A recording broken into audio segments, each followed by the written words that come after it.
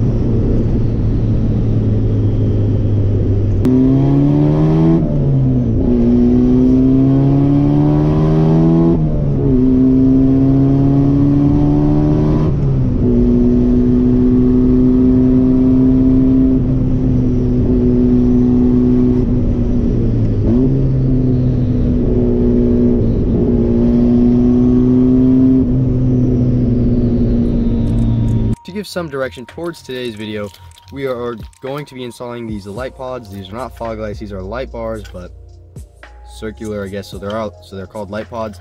I'm going to be using my old light bar harness that I still have hooked up here. It still works. It's just running to nothing, so it's just kind of null power, I guess, if that's a good way to put it. Anyway, we got to do some modification to the bumper because these will sit behind it, not in front of it. So these are 5-inch light pods, and they sit right behind my bumper, as you can see. Excuse the ugly wrap. Yeah, this was a very hard part. Anyway, this is how it'll somewhat look. I mean, we have these little tabs here we're just gonna cut off, and then this will sit flush against it, and then it'll be good to go. And I'll actually have lights for when rip around at night, so it's not completely blind. And yes, my bumper did rip off again for like the 800th time. Let's get right into this. We're gonna use these OEM mounting tabs. We're just gonna have to figure out some way to mount it, I guess. Let's just get right into it. It should be pretty simple, pretty quick, because we have wiring already done and it's pretty simple. Anyway, I'll get you guys when this is like getting installed, so let's get right into it. All right guys, so the car is running. It's probably the best time to show you. Let's press this. Here are the light pods. They're pretty bright. It's pretty loud out here right now, and it's like 7:20. But yeah, they do a good bit of shining. But yeah, this is done. I'm not sure how I like it, but anyway, that is going to be a wrap for today's video. In the next video, hopefully the car will be getting tuned and we can push enough horsepower to make my clutch slip. I'll catch you guys in the next video, whenever that is, but don't forget to like and subscribe so you don't miss any of the new Turbo Miata content. And until the next one, goodbye.